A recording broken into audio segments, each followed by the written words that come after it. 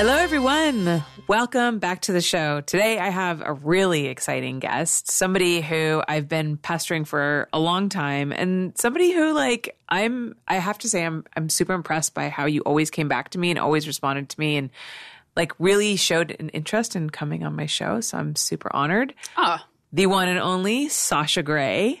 thank you. This is like, you didn't pester me. I pestered you a couple of times. I try to, because I know how busy one gets. Yeah. So I try to remind you of my pending request without pestering you. That's totally fine. Because it gets annoying. I appreciate that. Yeah. Not annoying. At least from you. Good. How are you? It's been so long since I've seen you. Yeah, I know. I feel like the last time I saw you was probably, if I recall, a bathroom.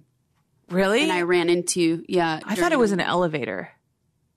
Or an elevator. Maybe during an awards show. Yes. Yeah. I think it was the elevator. And it was super brief. Yes, Yeah. it was. And you were That was it. very busy, but you still said hello. Yes. Which is nice. You were kind of one of those people that got really, really famous, but I feel like it didn't change you, which is unusual. Do you feel like it must have changed you somewhat. Like, obviously you have to become much clearer about setting boundaries, and you have to recognize that certain people are after you for certain things, and you have to be aware of that. But Right. do you still feel like the same person at all? Oh, I still feel like the same person. So I was just having this conversation with a friend. Like, I still feel like I'm 18 sometimes, but then I look back and I'm like, but I've grown and changed so much. Yeah. But I definitely still feel like the same person. I just feel like I'm still learning. I'm still growing and evolving. Yeah. But there's always this sort of idea like you can't be nice. Yeah. And I understand it because I've definitely been taken advantage of by other people or I feel like people have tried to use me in certain ways. Right. But not to the point where it makes me completely resentful and bitter. Mm-hmm. And I've even had people on shoots tell me, like, you need to be more of a bitch. I'm like, huh? Like, where does that get you? You know what I mean? It's just not, it's not in me. Right. And I actually struggle sometimes because I feel like there's times where I should maybe, like, put that barrier up or set that boundary. And I'm such an open-minded and, like, kind of relaxed person that it's hard for me. And so I have to kind of remind myself or hype myself up a little bit sometimes to be like, okay, I'm going into this particular situation. Like, don't let this happen. Right. Don't let that happen. So, yeah, I get it. But I would say personally, for sure, it's affected me, but, like, not in the way – I try not to let it affect me in the way I deal with people or interact with people. Right. You're also fortunate. I'm jealous of you having someone also too, as having an agent, having somebody that can kind of be that person who's like, okay, these are, because, I talked to your agent before you came on, and I actually liked being able to talk to her about boundaries and rules and all that stuff and not having to deal with that with you. It was kind of nice, you know, because then you and I can just have a good time and Takes I the pressure know. off. Yeah, totally. Because I don't have an agent, so I have to be that person for myself. And that can be hard for me because I'm the same way. I want to, and I obviously don't have the level of fame that you have whatsoever, but I definitely find myself in situations where I'm nice and then I totally regret it because this person had, intentions that they did not reveal to me at the beginning. Do you think those are people that you actually know or more so? Business people. I get the most insane amount of bullshit business, proposals, especially now since I started the podcast. I understand. I bet you do. First of all, if someone sends me an email and it doesn't have a signature with a company name and you know what I mean? If it's just like Tom from his iPhone, right? I'm just not going to respond at this point. It's all in the details. So can you do any come to mind as of late? Any bizarre kind of emails or business proposals that you've gotten? Or do you have one that comes up really often? Do people still think that you're in the adult industry and they ask you to shoot or? I guess not so much like that.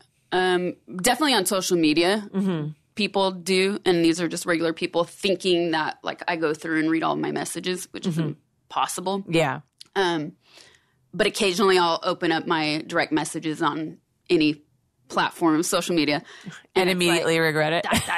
I'm like, okay, delete. Yeah. So, but actually, professionally speaking, I'm trying to think.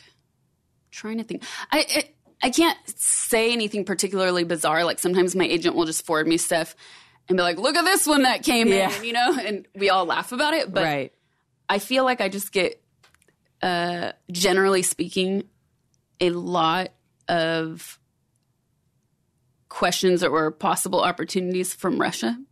Huh. And then nothing ever happens. Interesting. Yeah. Interesting that it's Russia. Oh, yeah. Huh. Yeah. It's a mystery to me. Yeah. But they love me.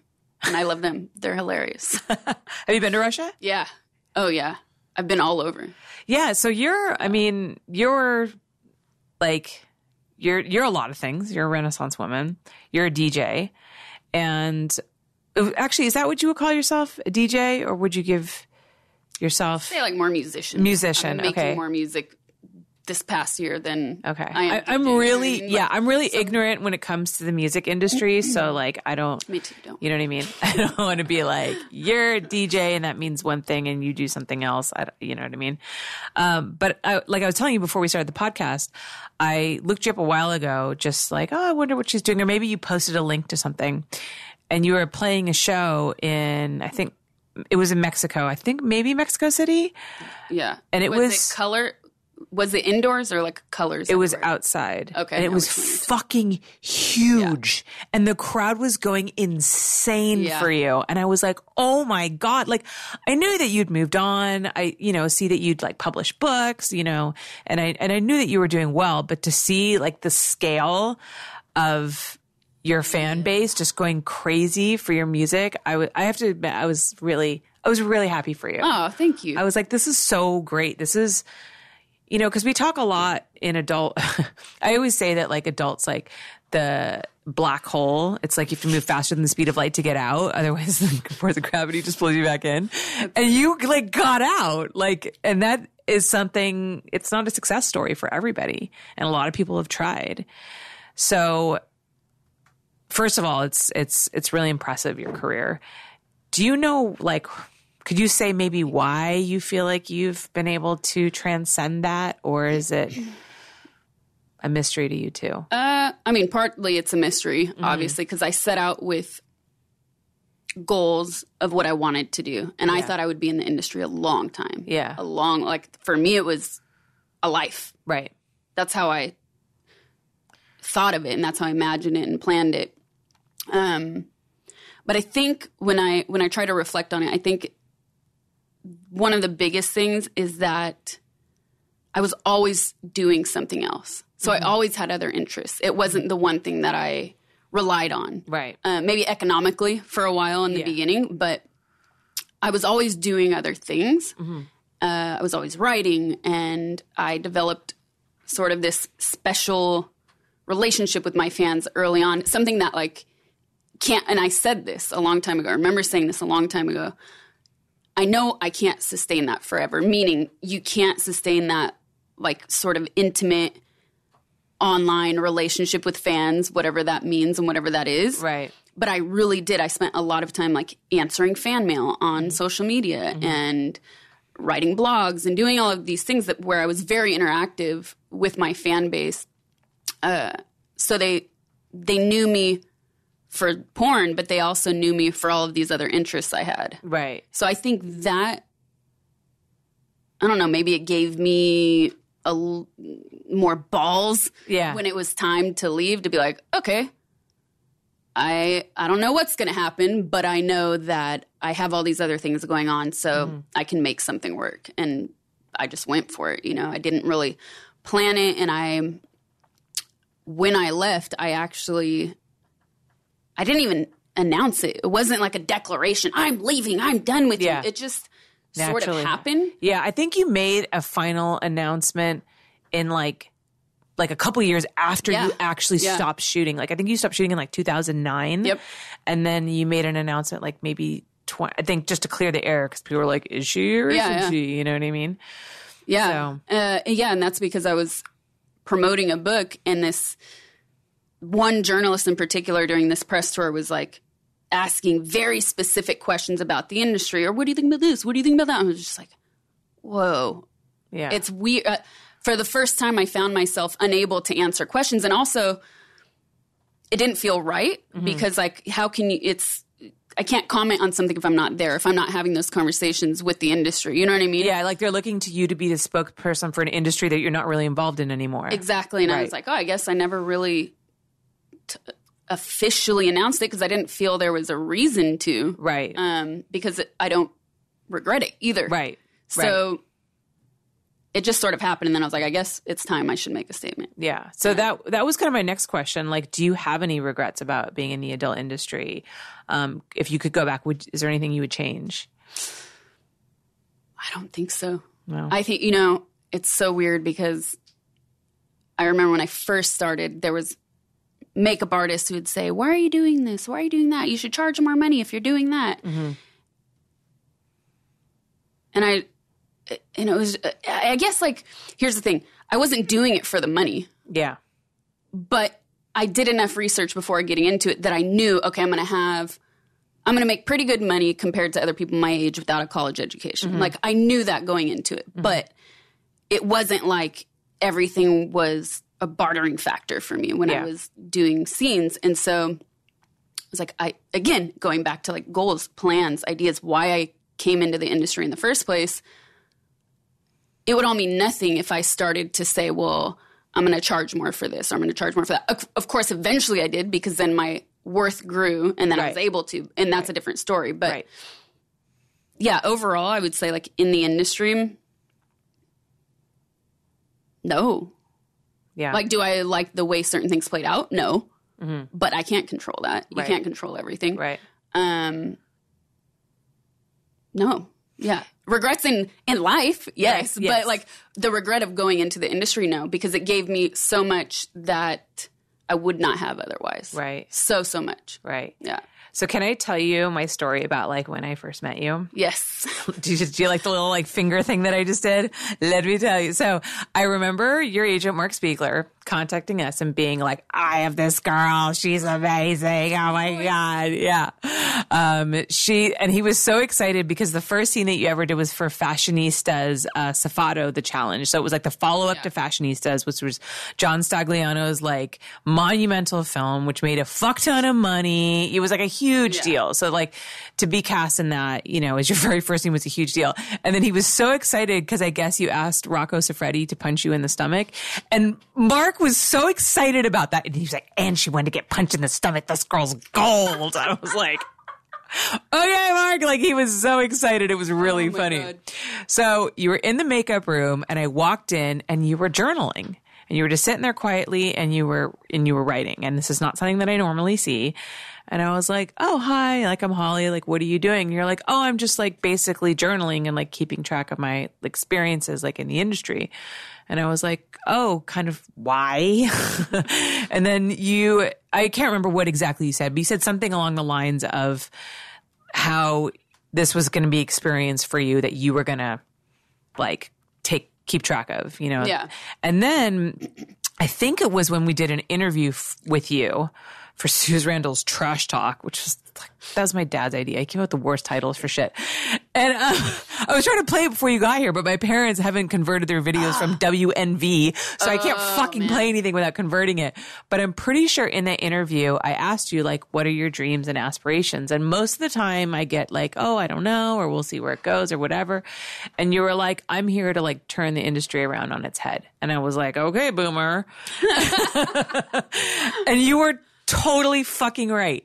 Like, you came in with this very serious, very specific idea of how you knew what you wanted. Yeah. And you came in and you fucking achieved it. You came in with, you wanted to look at adult a different way, and you did it. And it was like, and I'll never forget that.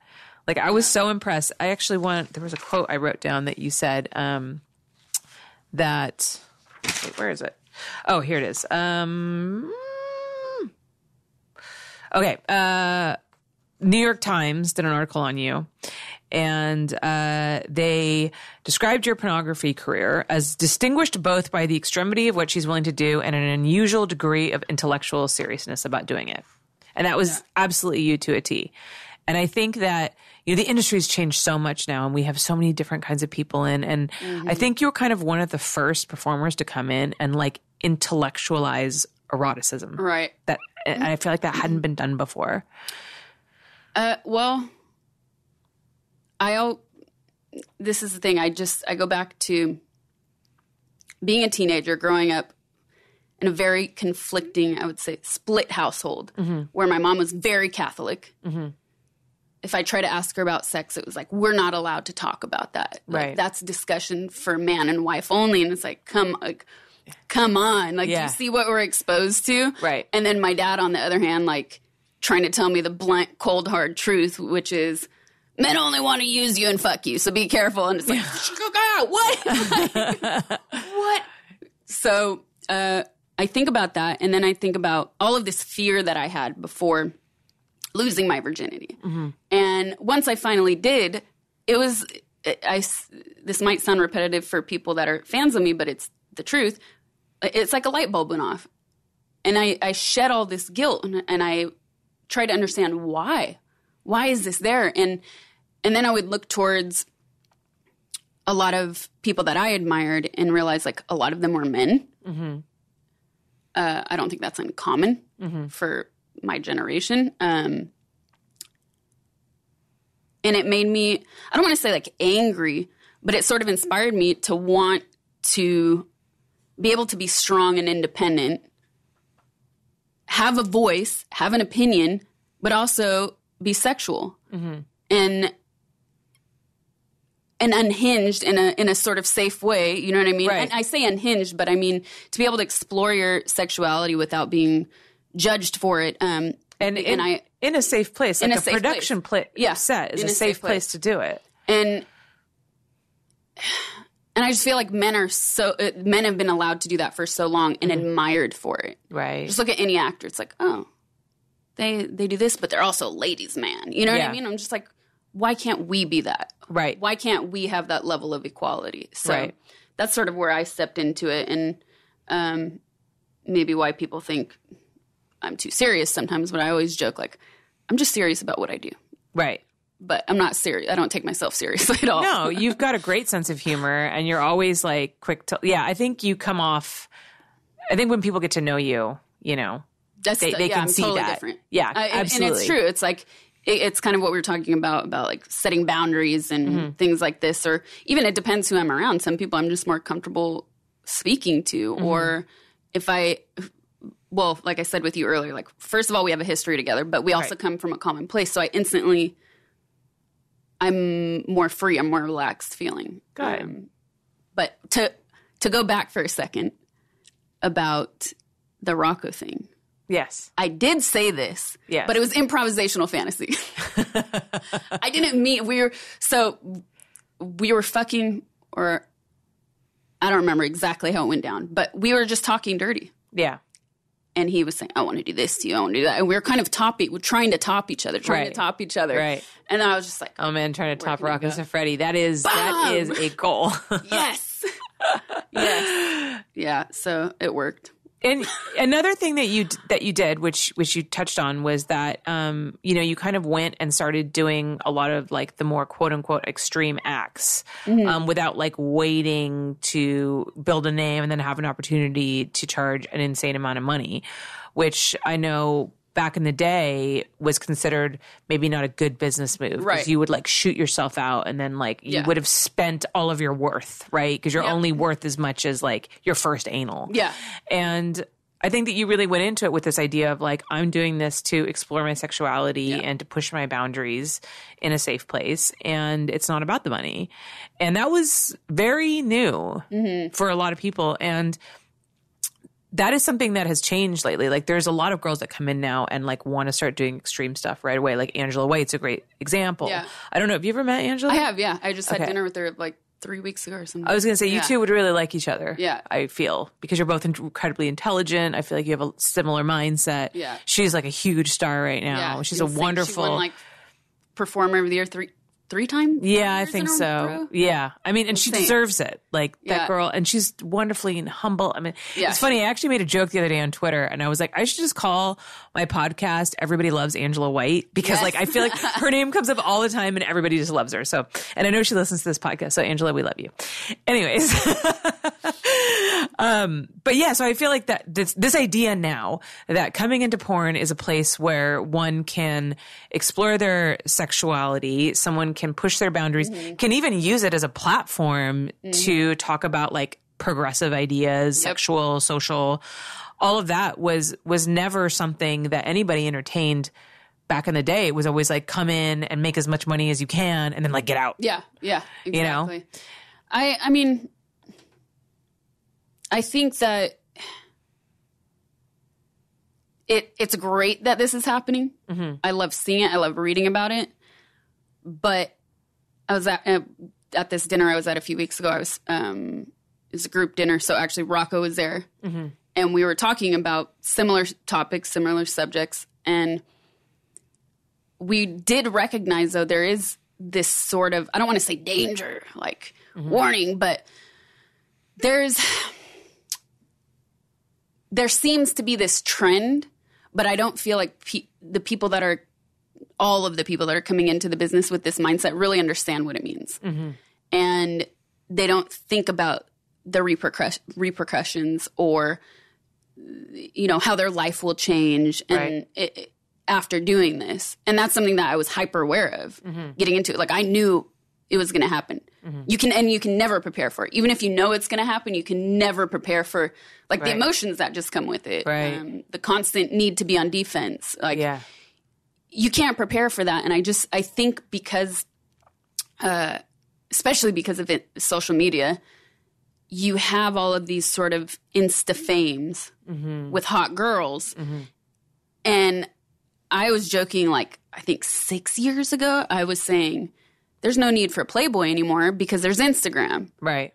You know, why pay for it? Right. It's actually better because it feels more real. Mm-hmm. And then what happens? Playboy gets sold off. Now they're only doing fully clothed things. Like, they had to change their entire business model. Mm-hmm.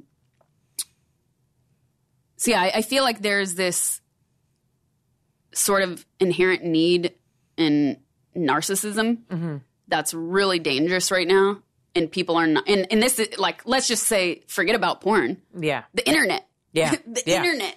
Yeah. Take porn out of the freaking equation. Like, it's the internet. People are looking for these things. And like, I'm watching girls in a club a couple weeks ago smoke weed on camera. And I'm like, I'm not a moralist necessarily. I don't have anything against that. But like, you're putting that on the internet.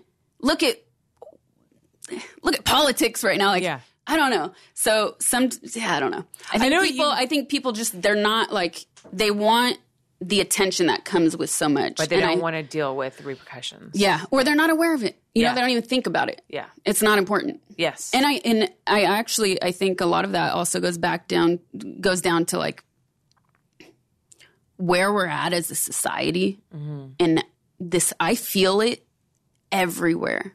The level of desperation.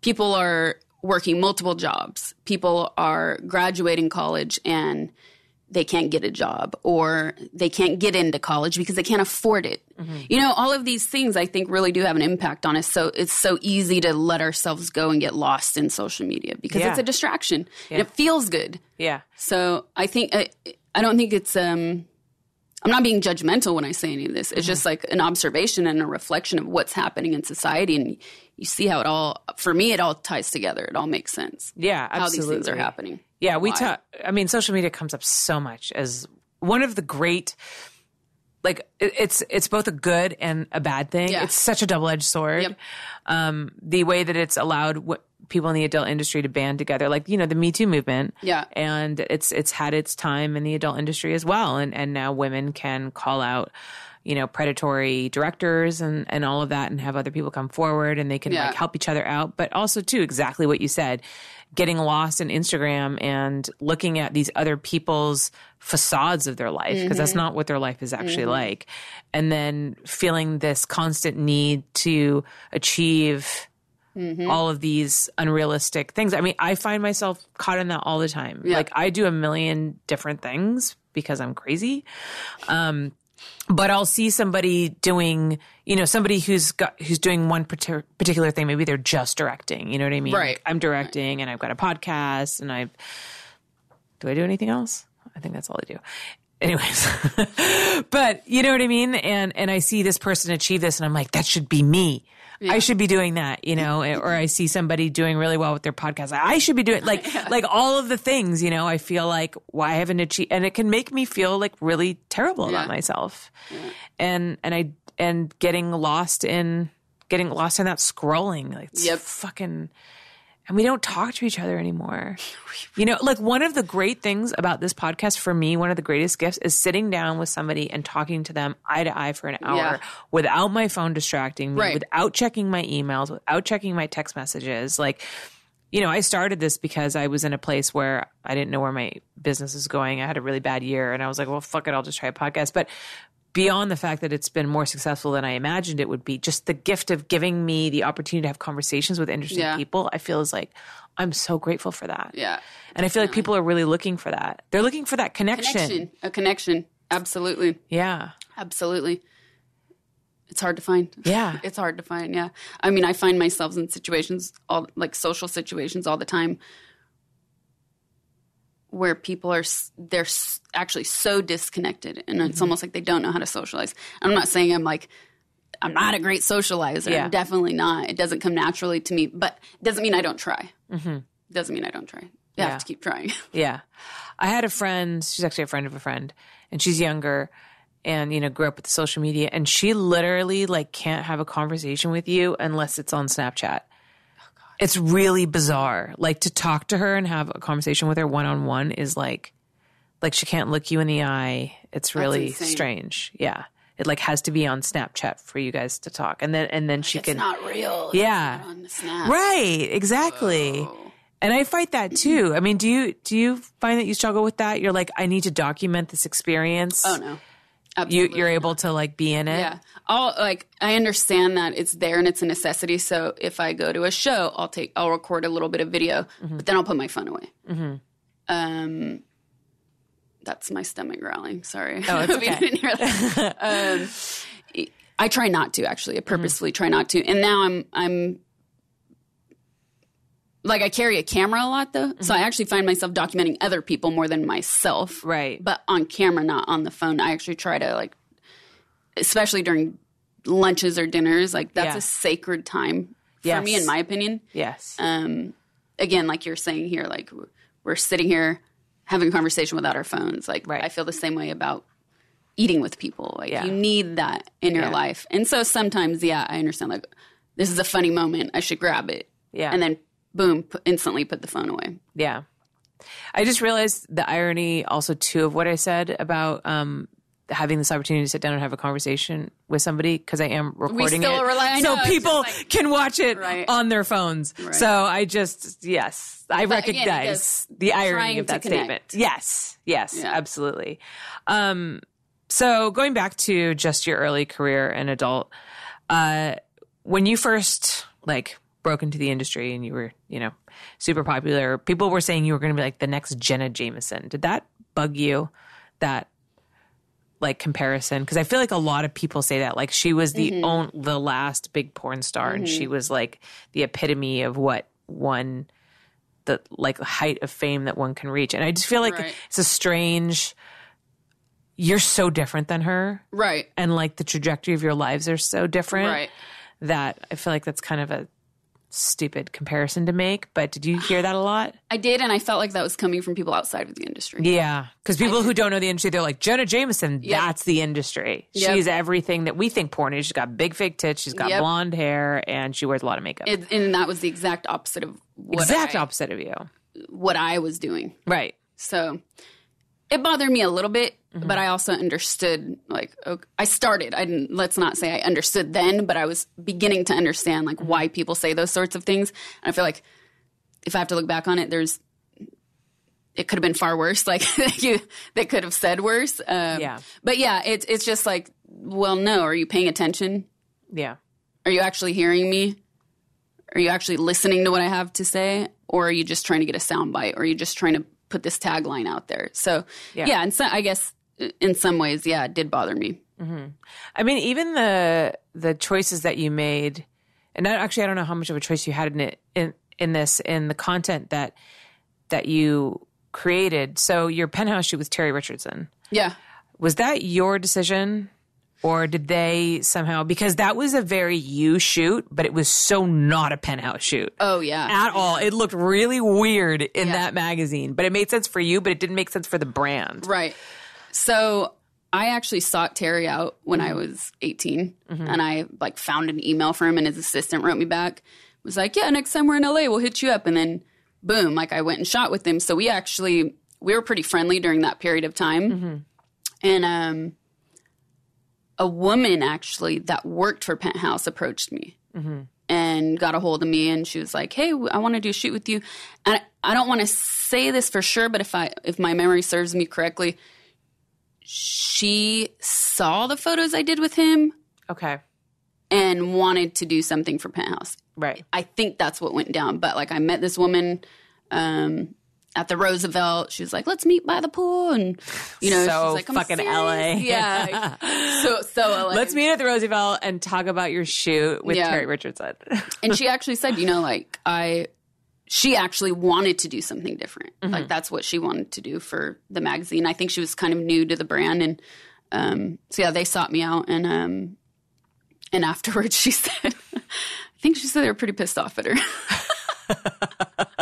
and that like, well, we don't own the photos. What's that about? And I was like, do you think, like, didn't Helmut Newton shoot for Penthouse?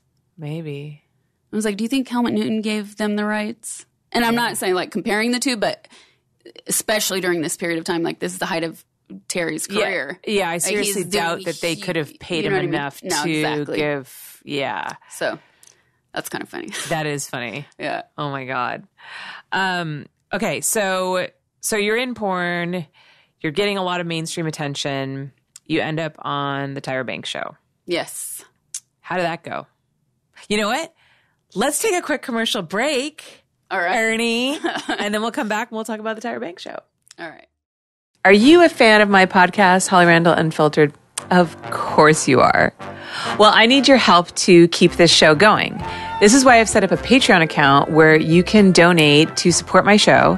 And in exchange, you can be eligible for all kinds of cool, fun perks and prizes, which include autographed DVDs and books. See, guys, she's actually signing shit. Free membership passwords to my website, hollyrandall.com, free mugs, pens, shirts, bags, all kinds of really cool stuff. So take care of me and I will take care of you. I will not only be able to continue to produce this podcast with really awesome, inspiring content about your favorite adult stars, but I will also give back to you in terms of all the cool, fun perks and prizes that we offer. So please support me at patreon.com/Holly Randall Unfiltered. And thank you guys so much for your support. I could not do this without you. All right. So Tyra Banks. Oh, yeah. Smize, what did she say? Smize, smile with your eyes, right? Smile with your eyes. Yeah, I think that was her thing, like on Project Runway. Wait, what did she do? No, model, best top model? America's Next Top Model? America's Next Top Model. Yes, I'm really up on my Tyra Banks fucking trivia. I know so much about her. So Sweeps Week is a thing for people watching this if they don't know what that is. Okay. And I don't know if it's still such a prevalent thing just because the way television has changed and we have streaming services and all this. So it's like a constant feeding of the machine in terms of content. But before all of these things were as big as they are now, Sweeps Week in TV, I think it happens maybe twice a year or 4 times a year, I forget. It's when the producers of shows are on an absolute edge to get the best and highest ratings they possibly can. Okay. And, like, their jobs depend on it, right? Mm-hmm. So somebody... I've never heard of this before, and I'm so stupid that I literally thought you were talking about, like, a sweepstakes.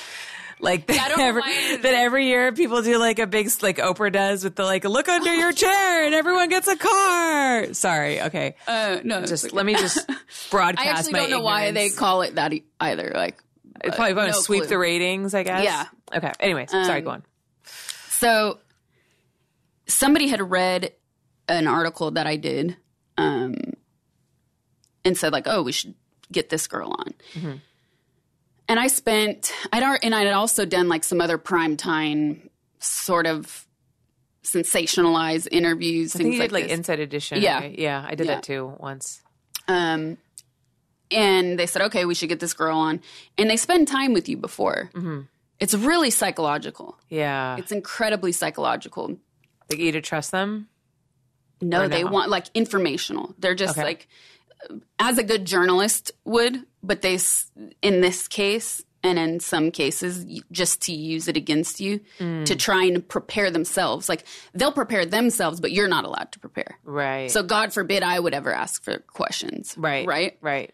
So I spent time with them before, leading up to it. I think we shot some, like, random B-roll footage for them to use. I think they came on set. They did a fake thing in their own wardrobe room where we filmed, like, as if I was getting ready to go do a scene. With makeup artists that are not even in the business. Mm-hmm. And the day of, everything was stalled. So it's like, you need to be there at 7 a.m. 7 a.m. Not knowing the show doesn't film till like, I don't remember, between 12 and 2. You know what I mean? Like, why is it necessary? Then they isolate you. Mm-hmm. They isolated me. My God, it sounds like an interrogation. 3 people. It is like it's a psychological interrogation, 100%. I had 3 people with me, and they separated us. And I came with a shirt. I came with a shirt that I did like iron-on letters. It said "Tout va bien," like everything's all right. Yeah. And they said, "Okay, we're going to wardrobe now." I said, "I'm in my wardrobe." What do you mean? Like, no, we have wardrobe for you. So then they take you to wardrobe.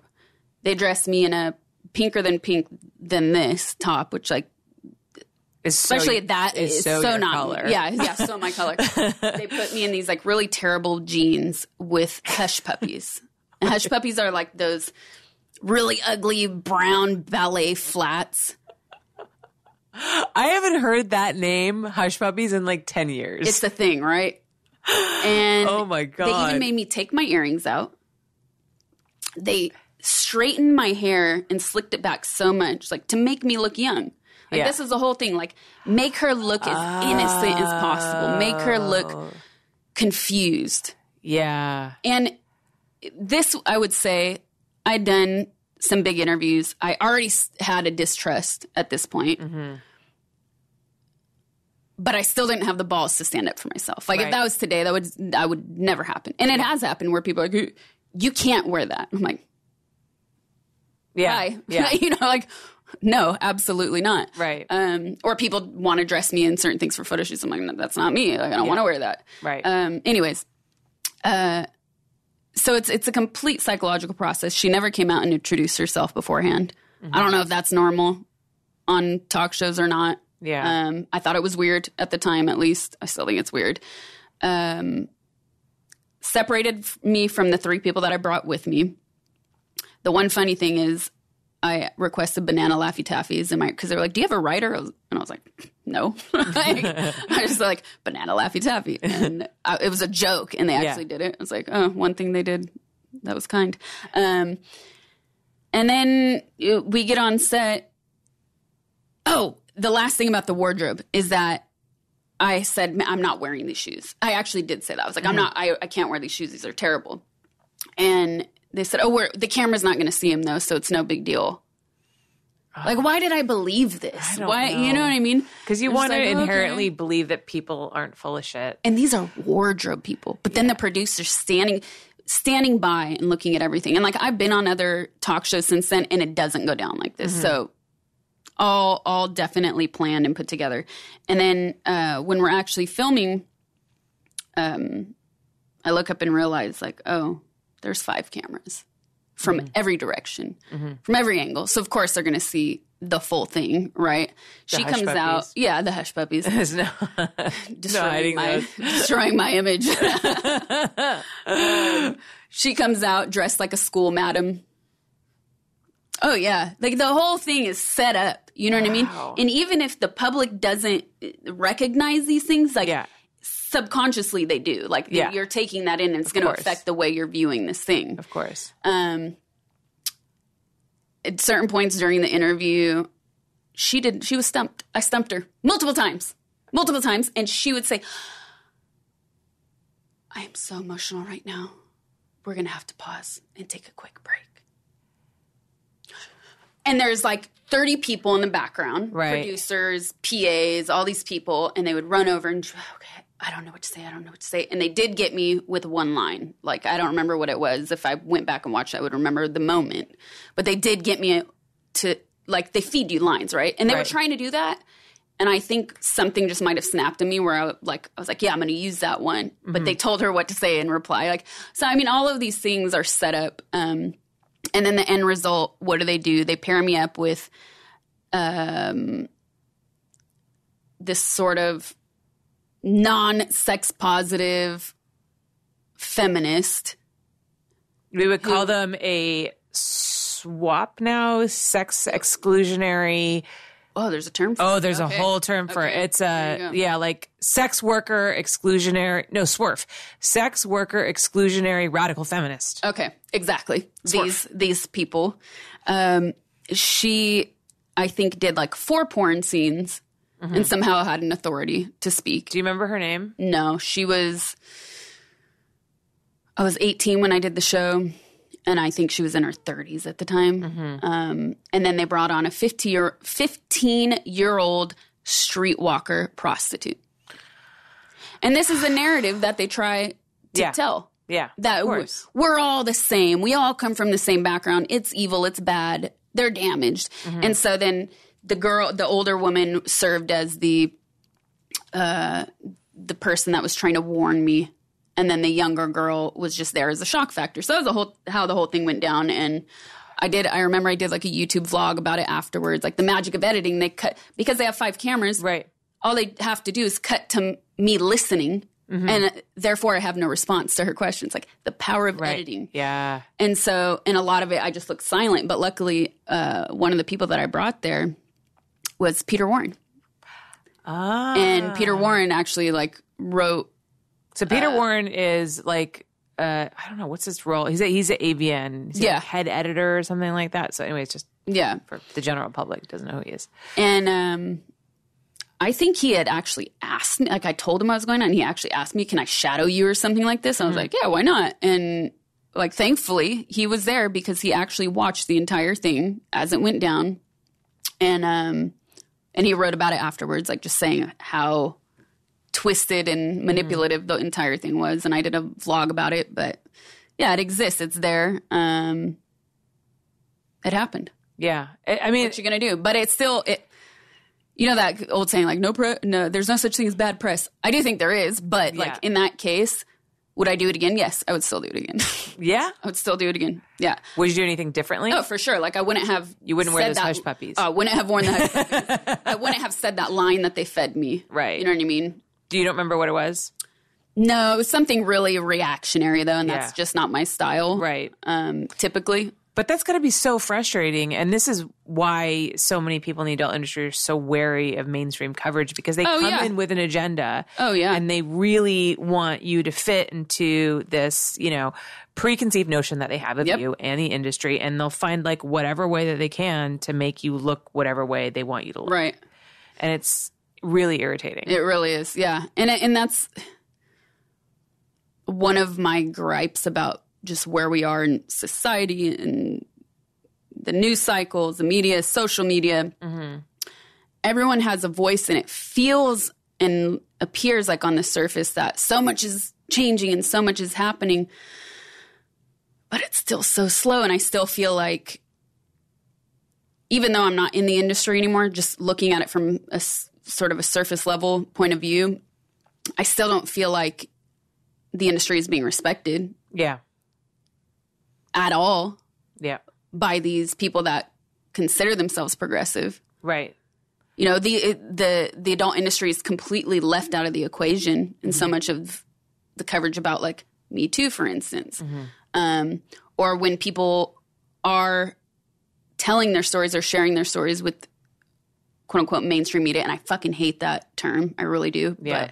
But, you want to just call it fake news? It's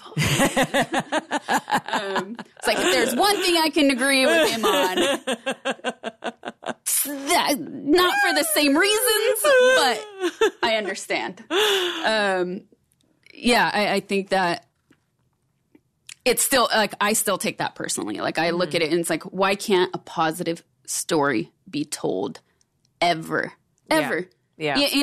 And let's just say,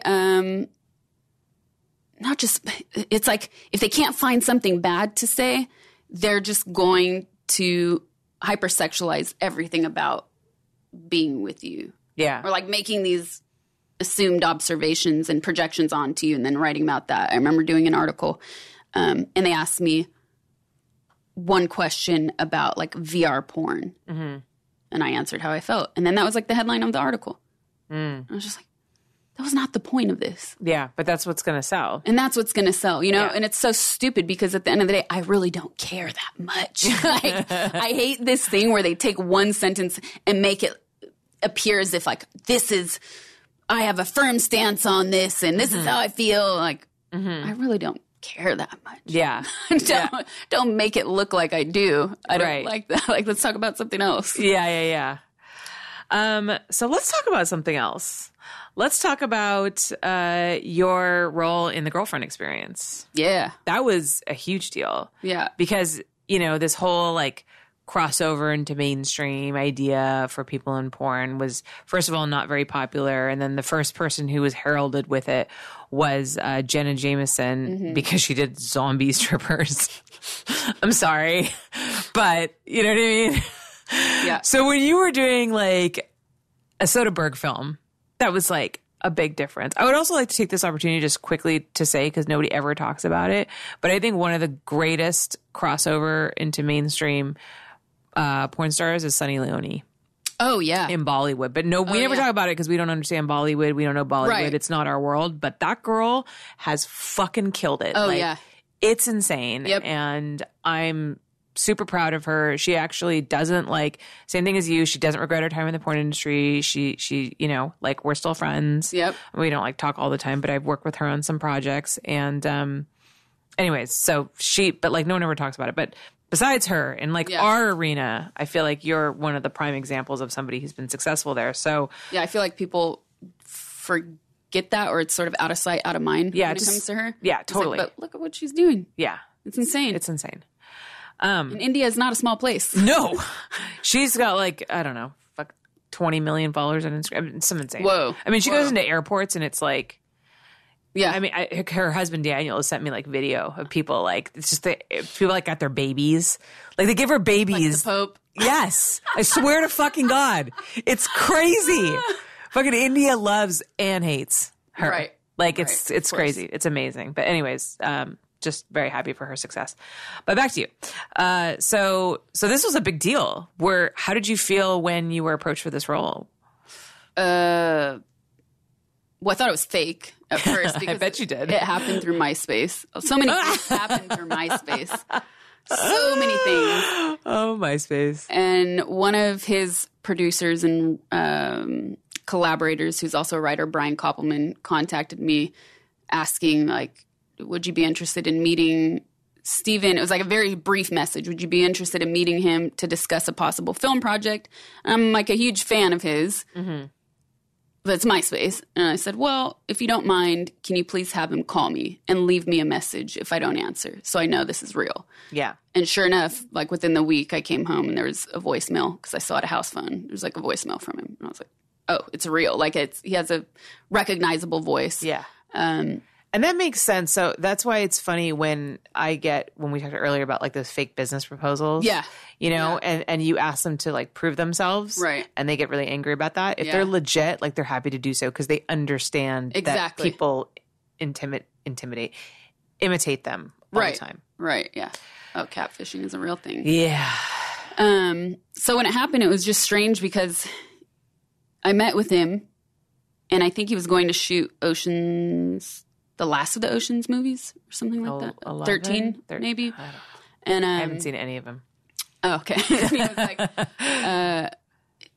I want you to be a little bit older, because I think I was either 18 turning 19 or had just turned 19. And he was like, yeah, like we need to wait a year or two.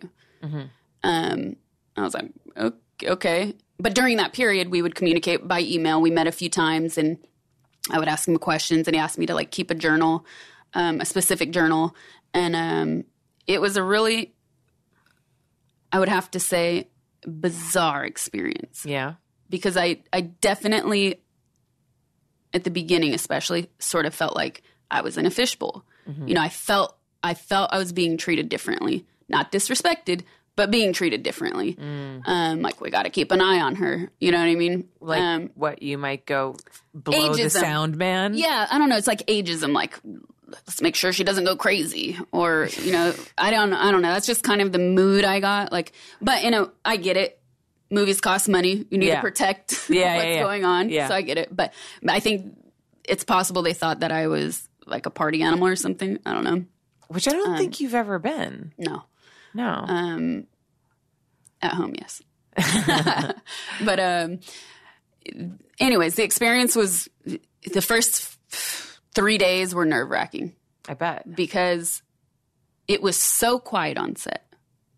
So quiet on set that it made me uncomfortable. Interesting. And I didn't know how to deal with that silence. And nowadays it's like I crave that. But yeah, then I understood, okay, no, this is just how he wants this set to function. And then I understood it. I respected it. But it was a really interesting experience. Everything was improvised. Like I said, we would have these discussions, and sometimes he would give me a prompt, like, okay, just make sure you say this at one point during the scene, and then go with the rest. And I would just ask him, like, okay, what's my goal? What's my intention here? And that's how the shoot went down. I think we shot it in like 2 weeks, more or less. And then it still took a while for it to come out, but yeah, it was a great experience. And then I felt like I was doing a year of press. I was going to ask you what the media was like afterwards. It was weird.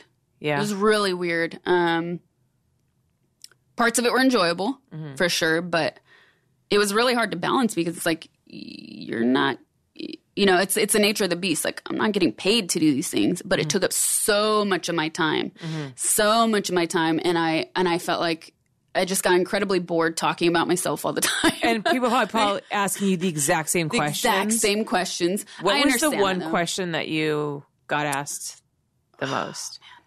I don't know. I would say the most generic and kind of stupid one would be, what's the main difference between performing in porn and performing on a set with Soderbergh? Like, fucking obvious, man. Yeah. It's obvious. Yeah. That's like one that immediately comes to me. I guess the question of feminism too. That came up a lot. Like, do you get a lot of that? Like, do you consider porn degrading to women? Yeah. Which I already had my stance on. And at the time, like, the term white feminism didn't exist. And I wish it did, because it's like, okay, we have a definition of what that is. At least, like, a broader understanding culturally of what that is, and why I never felt like I fit into it. And nowadays I can say I consider myself a postmodern feminist. Okay. Because I don't fit into that ideal. But, like, the feminism that I saw around me didn't include people like me. And that's why I didn't want to be associated with it. Right. And it was so hard for people to understand that. Like, well, what do you mean? I'm like, they might be sex positive until you talk about porn. Right. Because it's that whole idea of, you know, and I've talked about this so many times, and this makes me so mad. But when you ask that question, you're inherently putting the woman in the place of the victim. You're suggesting she has she can't make her own decisions. She can't possibly be an openly sexual woman, an exhibitionist. Like, she can't enjoy these things because women can't be those things. Women can only be one thing. Yep. And they can't be anything men can be this way and women can be this way, and this is how it is. Right. And if women are this way, then they must be being forced into it.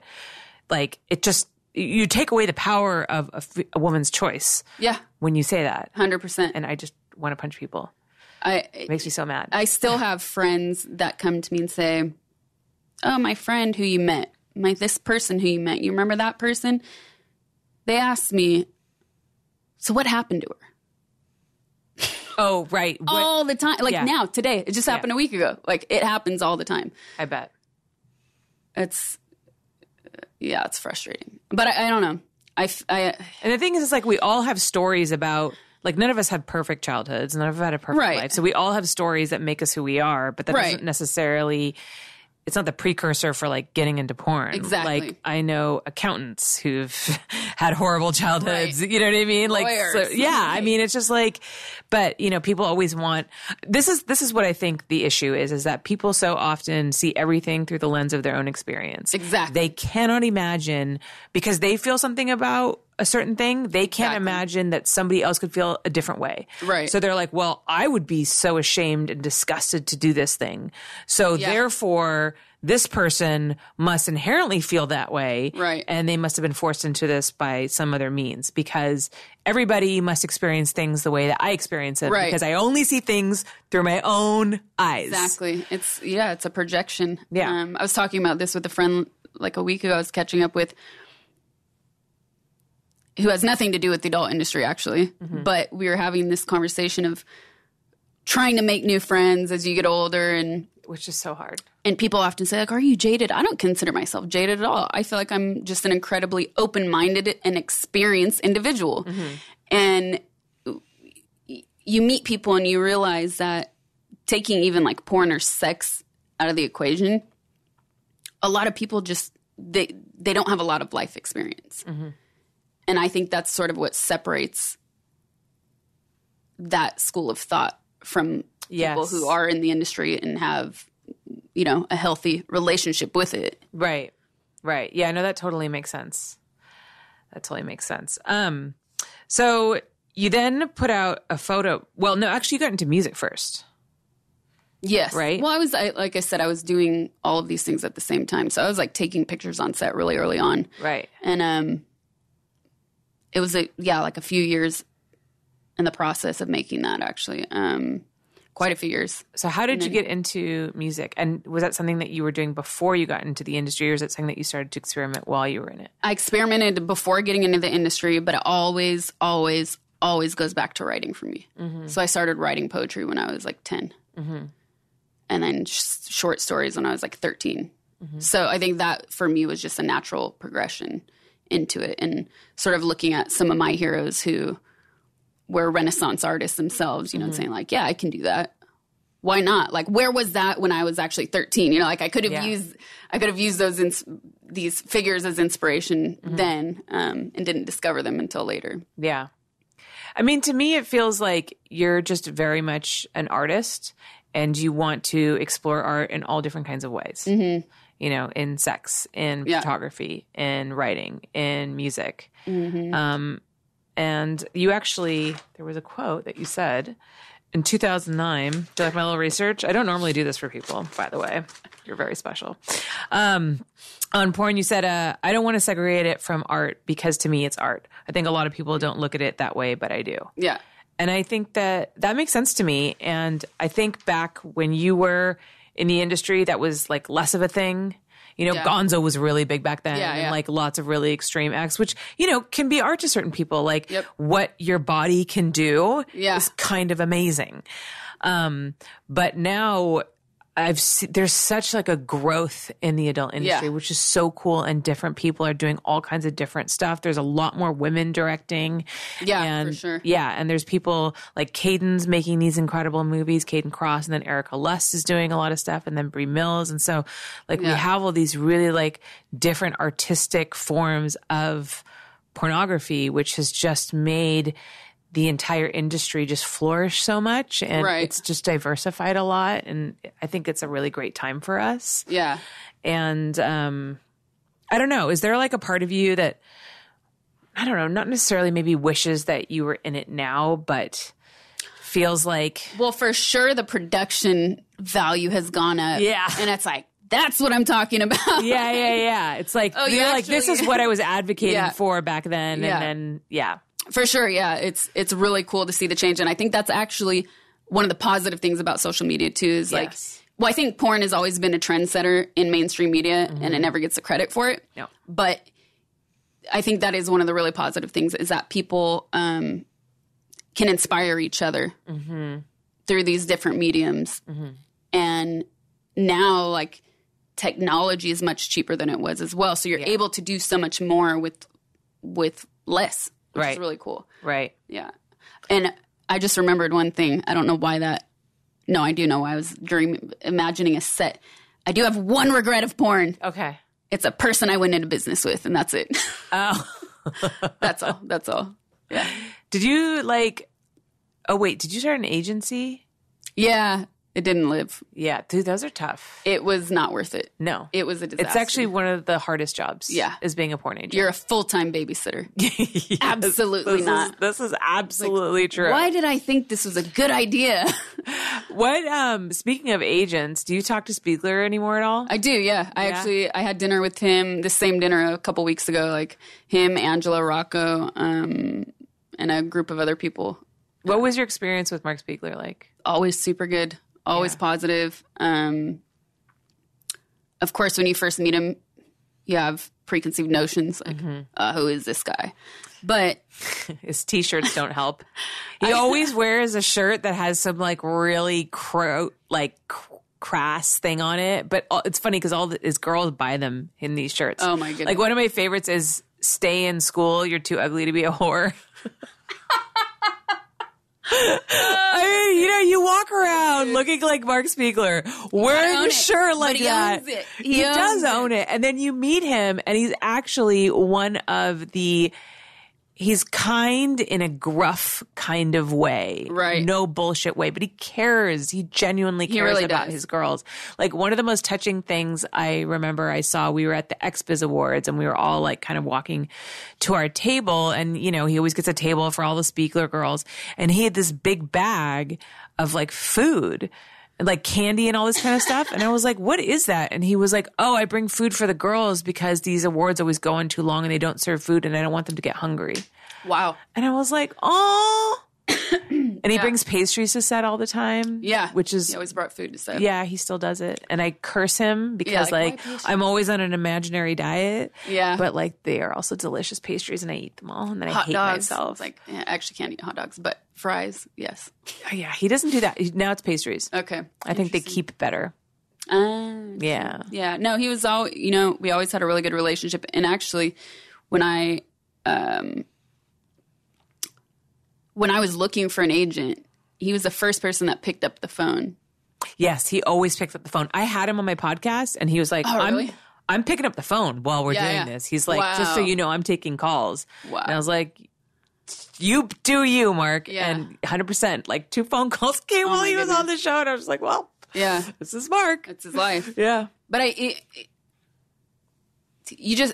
lot of things that I do are based on instinct. Mm-hmm. And so when I spoke with him, like other people would only email me. I'm like, why can't you pick? And I mean, this is before everybody was carrying a smartphone around too. You know what I mean? So like pick up the phone. Do you know that people now say that they have a condition that is like some kind of anxiety condition that is like fear of talking on the phone?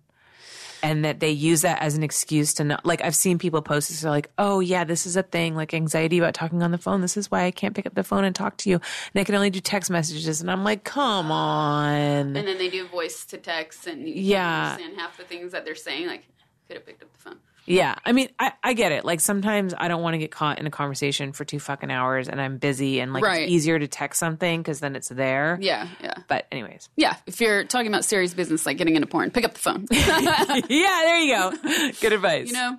And then I think also at a certain point, like, because I was doing all of these other things while still being in the industry, because I really wanted to do both and I wanted to remain doing everything that I wanted to do. I wanted to remain in that position.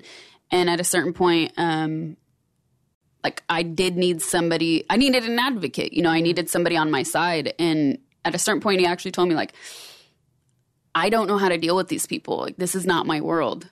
Like all the mainstream? Yeah. Yeah. And he was honest about it. Yeah. Which I really, really respect, because so many people are not. Right. They fake it. Yeah. And so he straight up told me, yeah, I can't do this. Like, I can't handle this. I don't know how. I don't want to mess it up for you. Yeah. Yeah. Recognizing your limitations is something that people are not very good at. Yeah. It takes a lot. Yeah. So now you're doing a lot of Twitch streaming. Yeah. That's like a big part of your presence online. What has that been like for you? And were you a game player before that? Oh, definitely. Yeah. Okay. I wouldn't say like hardcore competitive gamer, but yeah. I love it. Yeah. It's been it was really difficult in the beginning because there's like all the software that you need to set it up. And I actually had like a friend of a friend came over and showed me everything. But then like half the stuff they showed me was like, okay, that's outdated now. So that's outdated now. And right. so it was a learning curve, and it still is actually, which is cool. It's a little bit intimidating at the beginning because you feel like you're talking to yourself. Yeah. And so that was hard. Like, what? And then you learn, like, okay, so I just have to ramble. I just got to keep the conversation going. Right. And I also started out at the advice of this person that helped me set it up was like, when you first start, do it sort of on the down low. Don't blast it on your social media accounts because you're going to have problems, like technological problems, and you don't want 2,000 people to be watching and then something go wrong. And so that was like really good advice. Yeah, Mia Malkova actually, she was telling me about how, you know, because she does a lot of Twitch streaming now. We just connected. And she said that like somebody took all of her fails and made like a compilation on YouTube of like all of her mistakes earlier in her Twitch streaming career. Yeah. So, I mean, there's a perfect example of maybe why you start low key. Exactly. Yeah. Actually, I had several people a decade ago tell me to do streaming, like specifically gaming. Yeah. And at the time, I was still in porn. I was doing all these other things. And there was a lot going on. A lot of different reports of like girls getting harassed, stalked. I'd already dealt with that shit myself. Threatened because they were gamer girls. You know, going to conventions and having like issues with their safety. And I was like, I have enough of that in porn. Yeah. I don't need it from another industry. Yeah. But now I feel like it's grown and changed so much that it is a good time, at least for me. Maybe not for everybody, but it was a good time. And I was like, okay, a little bit intimidating at first, getting used to the platform, but now I love it. And it's like, I really love the community that's there. It's completely different than any form of social media. It kind of reminds me of those MySpace days where I could communicate with fans. Yeah. And I'm lucky enough to have so on Twitch, you need moderators because everything's live. You have a comment box on the side of your video where people are typing live questions or statements. And, you know, sometimes they're not even talking to you. They're talking to each other. Right. And so you need moderators to sort of control that content. Also because you're responsible. So like I could be responsible for something else that someone else says, and then my page can get taken down. Right. So you need moderators for several reasons. And I'm lucky enough to have a really, really cool, passionate group that works with me on this. And they look out for me. You know what I mean? And they care, and I really feel that it's genuine in a way that other social media isn't. Yeah. And like without them, it would definitely be impossible. Yeah. Because you'll see stuff come in and they're boom, delete, boom, banning. You know, like there's a joke in the community like ban hammer. You got to take the ban hammer down to get rid of this person. Yeah. And I also try to keep it much like, because I have fans from all over the world, moderators from all over the world. In the beginning, I was letting people speak their own languages. It's up to you, the streamer, to make that choice. So I have like moderators from all over the world that speak different languages. And finally, we had to stop doing that because it's too much of a distraction from like what's actually going on. Right. And sorry, I just lost my train of thought. But Oh, one of them said, well, I don't really understand what you mean by this. Like, we developed a list of rules. Like, okay. And you have to take everything with a grain of salt when it comes to, like, timing somebody out, which means they just get a break, a literal timeout. Yeah. Or you ban them. And somebody, one of my moderators who's not from America was like, well, what do you mean? And I was like, PG-13. How about that? Like, I know the rating systems are not like they are here in Europe, but let's stick with that. Yeah. So we try to maintain, like, a community that is still open-minded, because that's important to me, but knowing that there can be kids on this thing. Yeah. You know what I mean? So you don't need a bunch of guys on there, like, asking you what the biggest dick you ever took was. Like, stuff like that. Because people still, you know, it's like they still can't separate you from the industry. And sure, like, it's fine to talk about sex and you can be, but, like, some people just take it to that level. You're like, dude, that was so unnecessary. It was unnecessary, but also, like, it's easy for me to ignore those things. They don't really faze me. Right. But again, if it's in the chat and there's a kid watching that. Right. Hey, mommy, who's it? They probably don't say mommy, but hey, mom, hey, dad, who's this? You know, I don't want to create unnecessary drama in a community that's, like, so rich with other things. And I always say, like, look, when, you know, at some point we'll do a stream that's 18 and up and we'll talk about everything you guys want to talk about. Right. But, like, for now, respect the rules. And it's, like, the one place that I do that and then I have that freedom to do that, which is nice because it keeps it, like, this is the other thing I say, keep it relevant. Yeah. Like, let's not talk about what happened yesterday. Let's talk about the now. And let's talk about tomorrow and the future. Right. Or this stupid snake game that I'm playing that I want to crush. You know? Yeah, I've had I went on Twitch for, like, a little bit. I kind of tried to do it with my podcast, and then I just sort of fell off. I actually got to the point where I was just about to make, like, affiliate or whatever. I was, like, an hour short, and then I didn't. It's a lot of work. Never went back. Yeah, it's a lot. And I don't play video games at all. You don't have to. There's a lot of people with different things on there. Like, there's people, I do cooking streams sometimes. Another thing that, like, my husband does all the cooking. Oh, I'm nice. fucking lazy. Oh, well, I'm not lazy. He's just a really good cook. Oh, that's nice. So he does all the cooking. So we could do live streams where everybody watches him cook. Exactly. And I could comment on it. Exactly. Babe, I thought about salt. Feeling bloated. Yeah. God, it's my story of my life. One of the things that you realize that you recognize when you get older, it's like, no, you're not bloated. You're just fat. And you're like, that's an important, like, thing to arrive at. I remember this lady coming up to me like, you're eating pizza? Why are you eating pizza? Aren't you going to feel bloated later? I was like, no. What? Huh? Like, if I eat the entire thing, yeah, but huh? Oh, God. Well, you know, we're all still so obsessed with our weight. True. That was never something that you struggled with, though. No. Actually, the opposite. Yeah. Growing up, yeah, like, I was tormented. Yeah. Yeah, because my mom had to sew. Thank God she could sew. But she had to, like, sew my pants and take them down all the time. Yeah. And I was lanky, so, like, high waters are a thing, but I do not approve. Okay? Let me state that for the record. Like, my pants were high waters because I was too tall but too skinny for anything else. Right. So then she would actually have to extend, like, oh, my mom is the sweetest. Like, she would extend my freaking pants until I found, like, the 3 for $10 shop where I got the polyester bell bottoms. I was like, finally something fits me. But yeah, like, I was always underweight. Always. People always asking me if I was anorexic. Yeah. It was something I struggled with as a kid. Now it's like, hormones, aging, ta-da, yeah, I'm fine. I know. Now you're like, don't worry about it. Perfect. Yeah. Now you're like, it's perfect.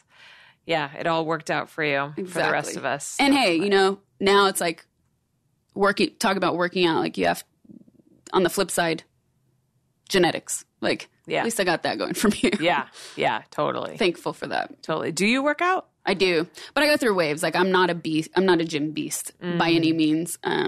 What do you do? Like, they're really boring. I hate the gym.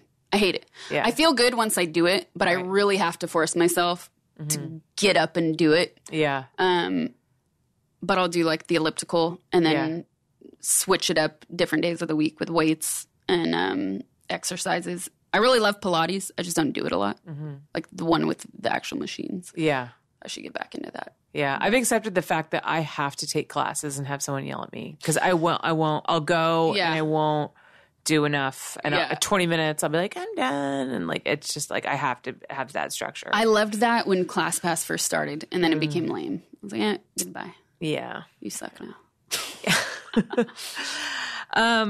Well, I mean, I've had you for over an hour, so I feel like I should let you go, though I'm sad. We'll look at what time it is afterwards. What time is it actually? It's 15 after 1. Oh, already? Whoa, time flies. Yeah. Time flies when you're having fun. Yeah, I know you have to go. So, can you tell? Well, first of all, thank you so much for coming on. Of course, yeah. Oh my God, I so appreciate it. It's my pleasure. Really good to see you. Yeah, you too. And can you tell everybody where they can find you on social media? Any plugs that you want to plug? Any upcoming projects? All that stuff. As always, my website, which is horribly maintained, SashaGrey.com. I'm on Twitter, Instagram, Facebook, and VK for my Russians out there. At Sasha Grey everywhere. There are no private profiles. Do you get a lot of that phishing? So much. I actually had, I don't want to talk about that because I don't want to like out him, but yeah, like there was, I'll just say briefly, somebody like conned out of money, a lot of money. And Twitter still has not removed the profile. Yeah, this happens to girls all the time. Yeah. All the time. So, it's insane. Be careful out there. Yeah. And Twitch, of course, at Sasha Grey. Yeah, doing all that. Working on new music, working on a new photo series. So a lot coming up. A lot to move forward with. Awesome. Yeah. And you guys can find me, as always, at Holly Randall on Instagram and on Twitter. You can, if you're watching this on YouTube, you can download this on all podcast platforms, Apple Podcasts, iHeartRadio, Spotify, fucking Stitcher, SoundCloud, we're everywhere. Everywhere. Every podcast platform. Actually, the audio downloads help me a lot. Not that you can't watch us on YouTube, but also like audio platforms is very helpful for me. And then Facebook.com/Holly Randall Unfiltered, and obviously my Patreon, patreon.com/Holly Randall Unfiltered. Thank you guys so much for watching or listening. See you next week.